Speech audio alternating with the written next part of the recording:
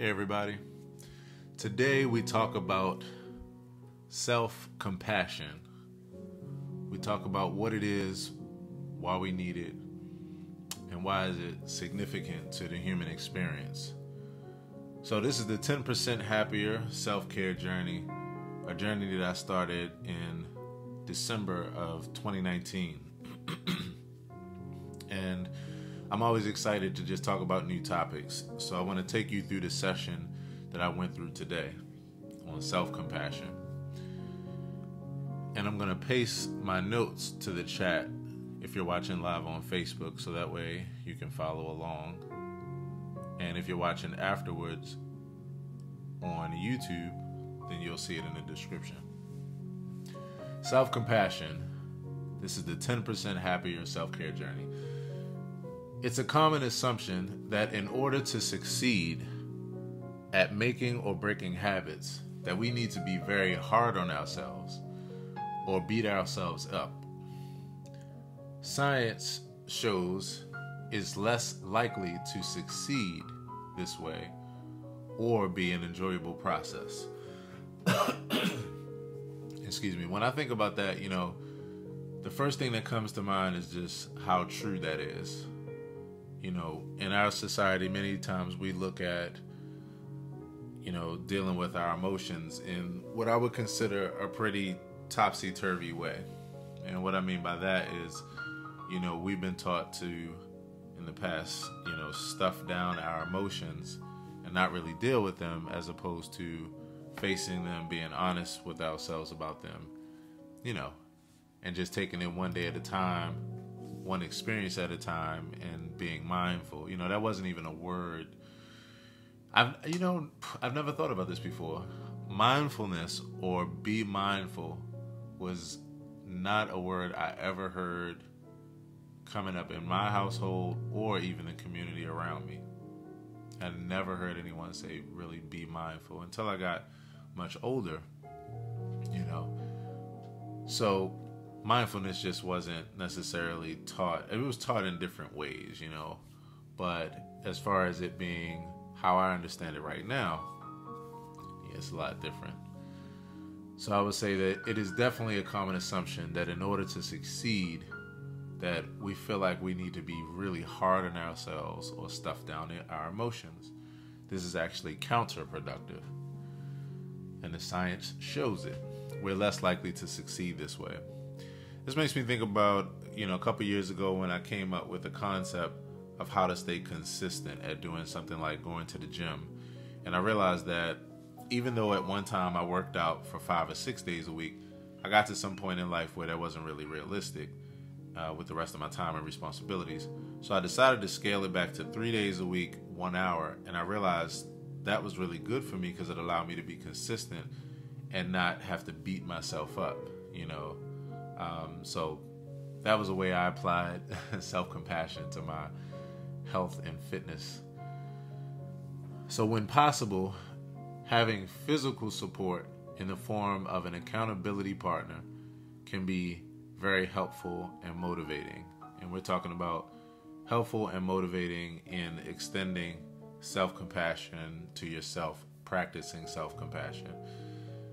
It is always good to have an accountability partner, and in this case, with this session, they showed a video of two people that were supporting each other with self-compassion by just being there for each other, celebrating each other's successes. They were together like on a fitness journey, so to speak, living two different lives, but, just both interested in the same thing as far as health and fitness, and being more active. So when you have the ability to have physical support, yes, this is definitely a bonus. But we don't always have that ability. And so that's why the most important thing to focus on, which is where we're going to spend the rest of our time here, is on delivering self-compassion to yourself. Having compassion for yourself doesn't mean letting yourself off the hook. It's quite the contrary. It means that you're not interested in punishing or demeaning yourself. Instead, you're looking for ways to positively reinforce and constructively support yourself. It's about being honest, making amends, and taking each next opportunity to get back on track and to make positive choices. I love that. I love this idea. It's not about letting yourself off the hook. Who's that? Who just gave me a thumbs up? I want to start saying hello to everyone. Drop a line. How you all doing today? Happy Friday to everyone that's here. I love the fact that having compassion for yourself does not mean letting yourself off the hook, because that's the thing that's not understood a lot of times. Whether we're applying it to ourselves or to others, many people think that, if you have compassion for someone else, that somehow that's going to mean that that person's perspective dominates or that person wins. I was just talking to someone about this recently. That's really not the case. But since we've been brought up in a us versus them kind of society and with that kind of mentality, it's really, really easy to get caught up in that mentality and to not realize that having compassion doesn't mean letting yourself or letting others off the hook. It just means that you're not interested in punishing or demeaning yourself or others. And that's really important. Because when you have that kind of attitude, that can allow you to deal with the whole situation better. You're looking for ways to constructively support yourself. Be honest, make amends, and take each opportunity to get back on track and to make better choices. This is all about being gentle with yourself. When you get off track, here's a 3-step. I like working in threes. The trio feel. When you get off track, here's a 3-step mental exercise to help. Number 1, acknowledge honestly, without judgment, that you're in a frustrating, painful, or uncomfortable moment. This is mindfulness. Acknowledging honestly, without judgment. We've been taught to beat ourselves up so much. A lot of times when we're frustrated, what immediately rushes in is self-judgment or judgment of others. If it's not me, it has to be them. If it's not them, it has to be me. Instead of just saying, okay, this is how I feel. Right now I'm frustrated.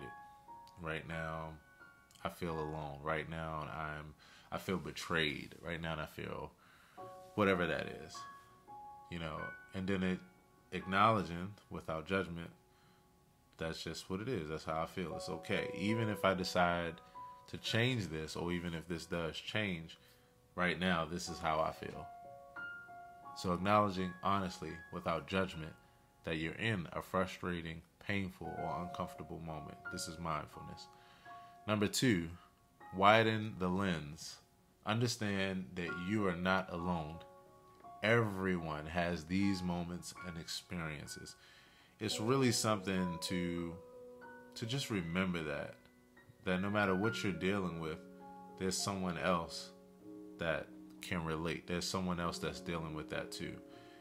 And that's important, because if you can remember that, then that can allow you to naturally extend positive feelings to others and share your experiences, which will naturally make other people share as well. And then you find that place of commonality,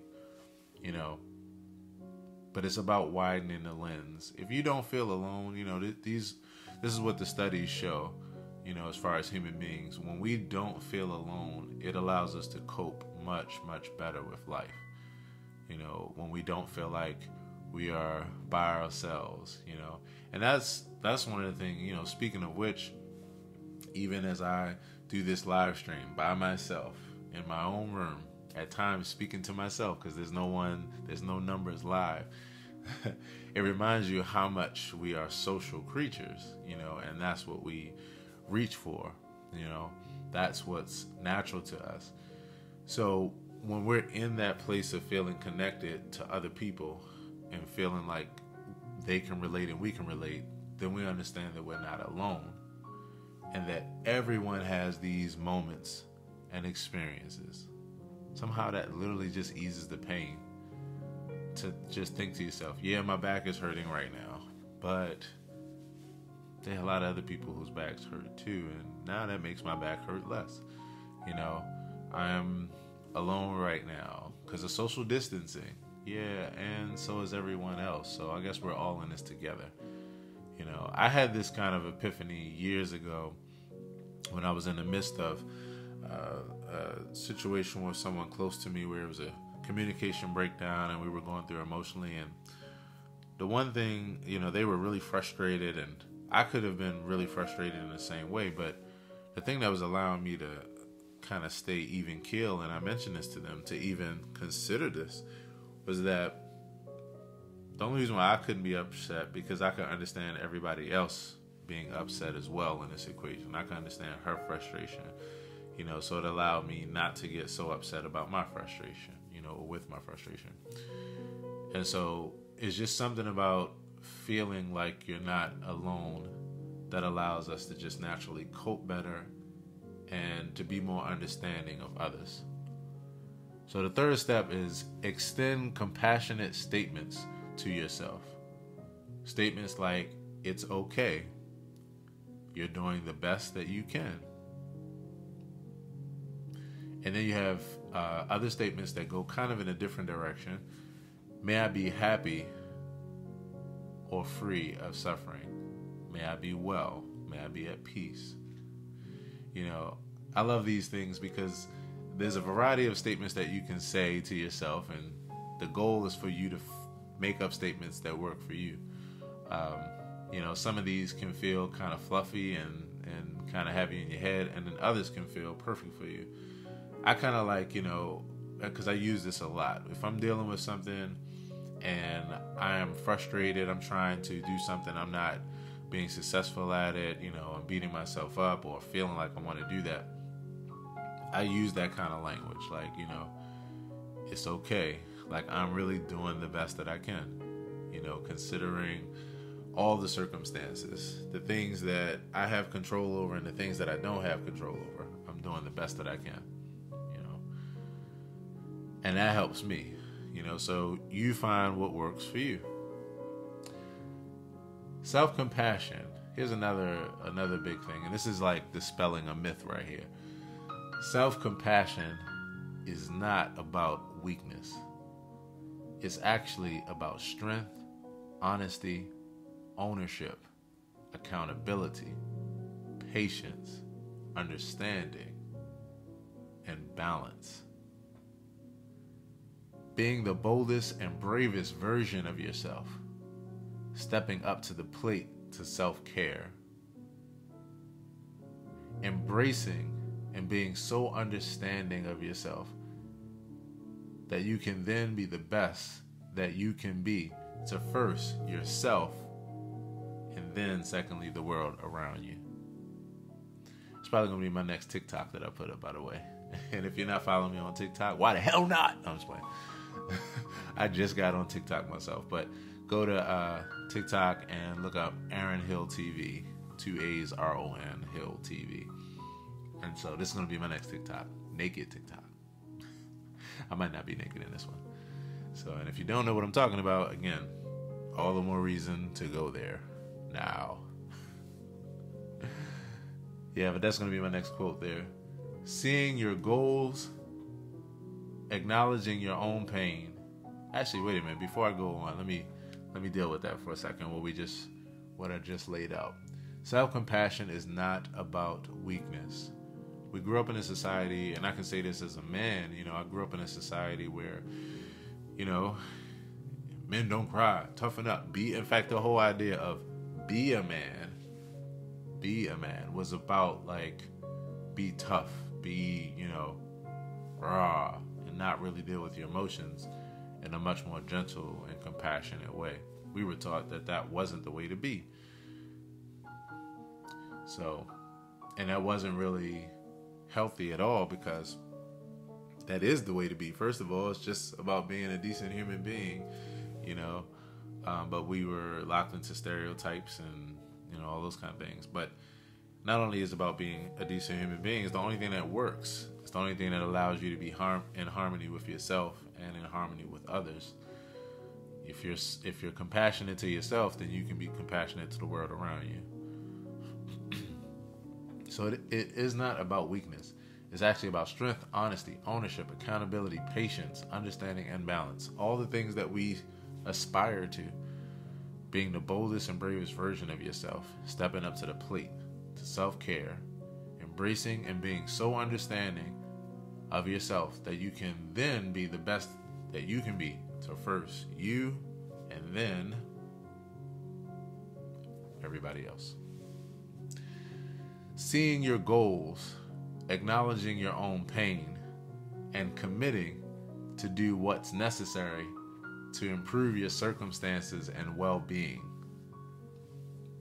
That doesn't sound like weakness at all to me. That sounds like stepping up to the plate and being, in my case, a grown-ass man.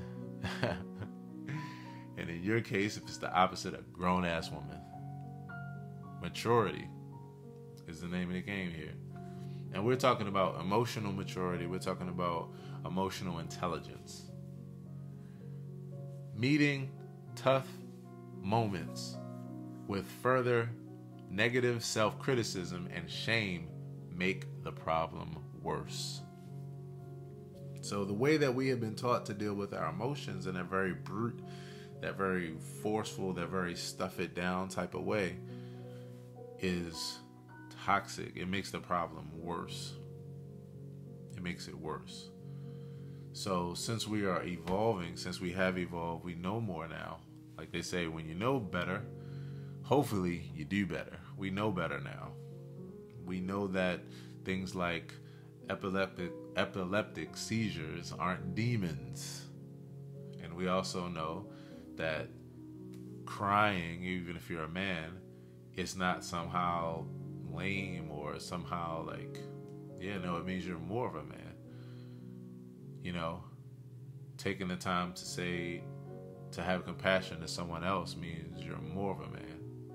When you could punch the person in the face, but instead you decide to practice compassion and mindfulness and say, if I was in his shoes based on what he dealt with in his upbringing,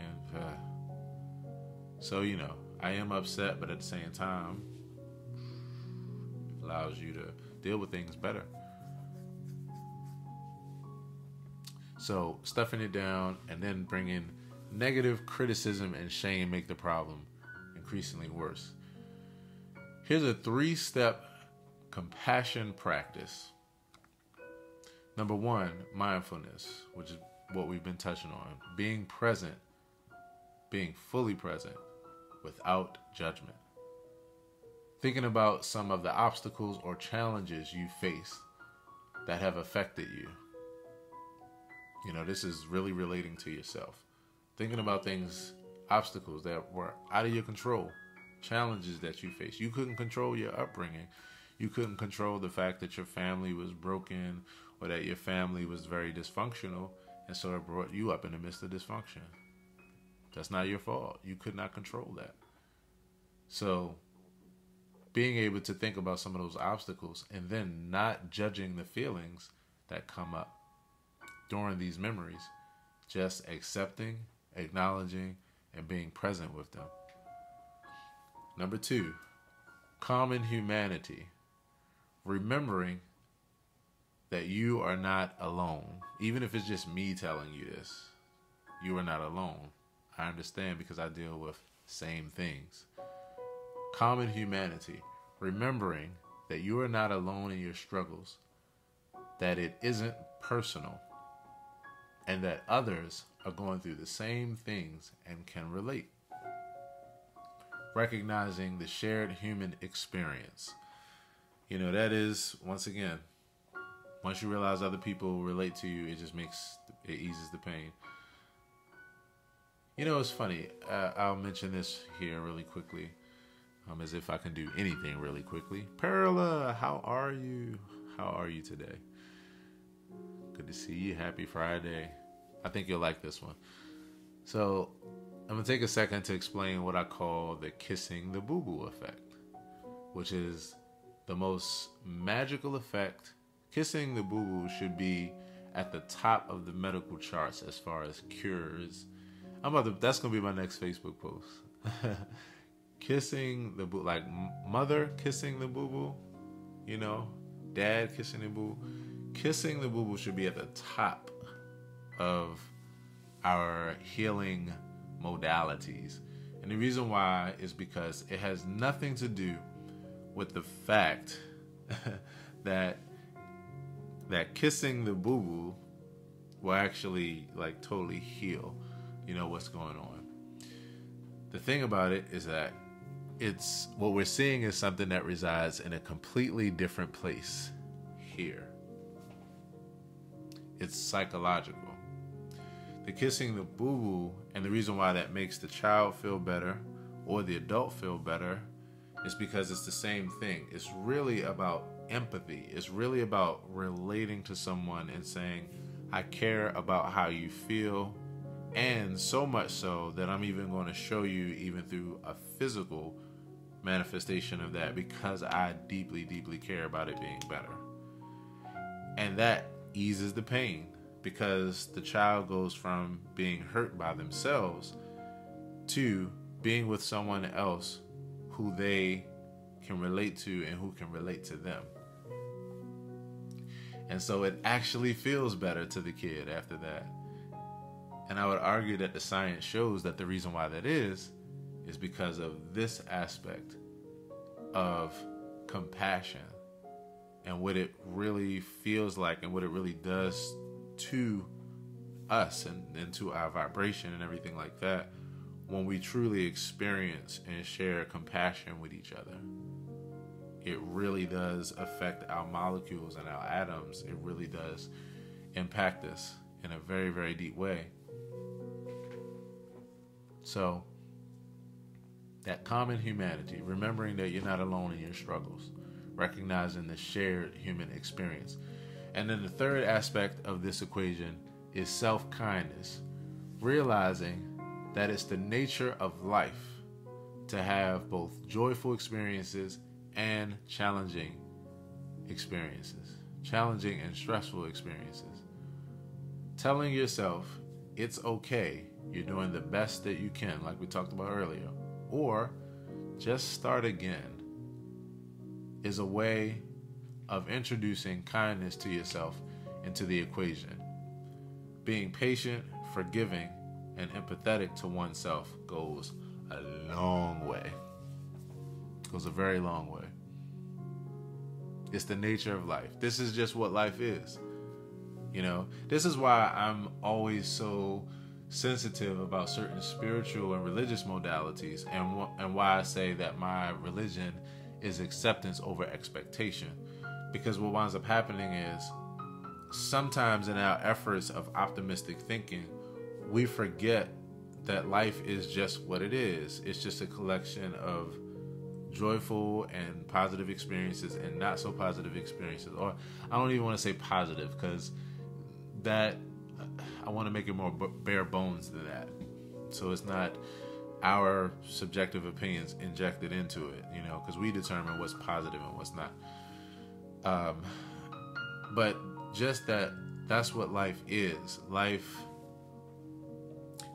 is a collection of these experiences, some that really feel good to us and some that don't. But if you realize that egocentrism, which is thinking that this is all about us, like the idea that this entire world was created for us, then it sets you into the position of not being able to have acceptance of what life is. Just understand this is the reality of what it is. Appreciate the goods, appreciate the things that you feel good to you and work towards your benefit of living as a human being, and accepting those things that are a natural part of the equation that are on the opposite side, that are trying to take you out every day, like viruses and diseases and these kind of things. That's just what life is. Sometimes, though, we celebrate the good so much that we get attached to them as if that's the only thing that life is about. No, it's a balance of the two, as we know. And it's good to celebrate. But I recognize it in this analogy, and this was one of the things that I started thinking about again with certain religious and spiritual modalities and theologies. You know, I feel like the ultimate way to peace now is staying ground level, not going up, staying ground level. The reason why is because what I mean by going up is, you know, as we invest in positive thoughts, ones that we have like good reason to, because they're very practical and they work and they make sense, but they aren't always the case. Like, it isn't always the case that I'm going to be well, I'm going to be sick one day, I'm going to die one day. It's good to celebrate wellness, but when you make it like it's the only reality and you keep going up, it's like being on the bottom floor of a building and then going up, and then all of a sudden, when you do fall, because you will fall one day, and what I mean by falling is that this principle won't be true one day. Like, it just won't be true, because that won't be how life goes. It'll be the inevitable things that happen. Then it'll be reality. A person will be forced to accept it, and then they come crashing down, because it's like, wait a minute, I haven't been investing in this the entire time. I've been investing in expectation, not acceptance. And so my philosophy is that when you go up that high, when you fall off of a 7 stories because you've gone up, you fall hard. But if you stay even keel and you accept it all, then when you fall, you're only on level 1, so it doesn't hurt as bad. Your level of acceptance is there, and you're not getting into unrealistic ways of thinking about life. That's my rant for the day. My Ace Ventura. I gotta learn how to do it in an Ace Ventura voice, though. Be like, so what I'm saying to you is this, and he just starts rolling. So, self-kindness. And then this very last thought that we come to and bring this to a close, that self-compassion is the very thing that creates the emotional resilience and presence to deal with the challenges that we will inevitably face. I want to read that one more time. That's so good. That's like one of those ones that's gotta, that's one of those, like, if you remember nothing else, self-compassion is the very thing that creates the emotional resilience and presence to deal with the challenges that we will inevitably face. And so that's the self-care session for the day. Before we go, we're going to do something that I call the 30-second meditation technique. And I'm doing this for myself in order to de-escalate from this moment. And for anybody else out there to understand that getting into meditation doesn't mean having the right lighting or the right Aaron Hill music like you hear in the background. Breath of Life that you can download on any platform, please, and thank you. But that's a Breath of Life, and it's a meditation that I wrote at the top of this year for a guided meditation called Breathe Deeply. You can find that on YouTube if you go to aaronhilltv. Just look up Breathe Deeply on YouTube, Aaron Hill, and you'll hear this song behind it, which is called Breath of Life. And this is available on all platforms. Please add it to your playlist, your Spotify, Apple Music, and all that good stuff. And so you don't need that, though, in order to meditate.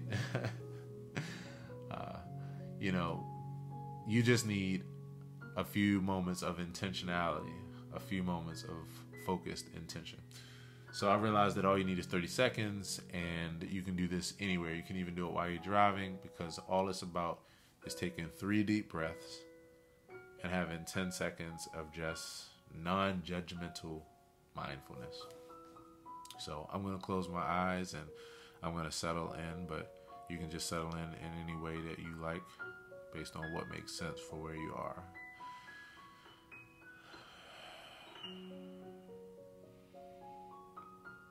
So dealing with self-compassion is something that is really important.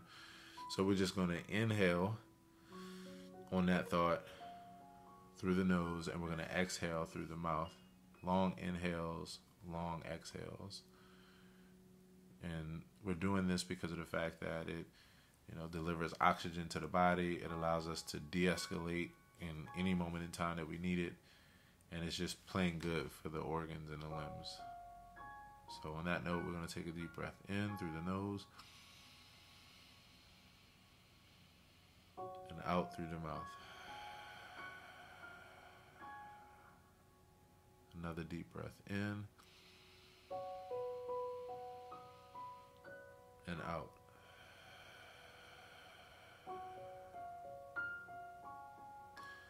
And then on this final deep breath in, I like to make a suggestion to make the thought be one of just not judging yourself when you feel what you feel. You know, not judging yourself when you fail, when you're trying to commit to a new habit, or you're trying to follow through with something. Just not judging yourself first. Allowing you to just feel the emotion that you feel, and just understand that your next opportunity, your next moment is the opportunity to be able to create another positive moment in a direction that you like. So all is not lost. So on that, let's take a deep breath in through the nose and out through the mouth.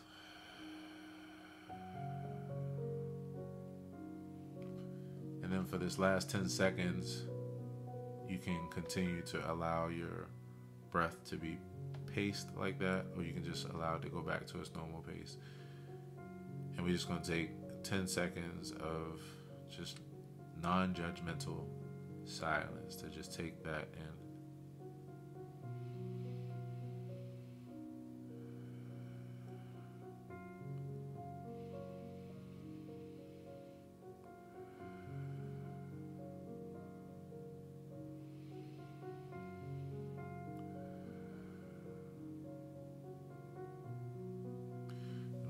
Tip, if you have your eyes closed, you can open them, and we come back to this stream of consciousness. One last thing I just want to leave you with is that, you know, it just is what it is. Like, this is what life is. Be gentle with yourself. You know, the more gentle you are with yourself, the better you do. So thank you all for joining me. Perla says, thanks, lunch is over, needed that boost. I appreciate you, Perla. I'm so glad that you were able to experience some Friday goodness from that. And so I appreciate you all. If you would like to donate to my efforts to make content like this and the other content that you see me do, then you can do so by dropping a tip. The information is in the description of this video. Other than that, please drop your comments on what self-compassion is for you, and what from this you agree with, disagree with, would add your 2 cents to, etc., etc. And I'll see you the next time. Until then, continue to self-care. Take care.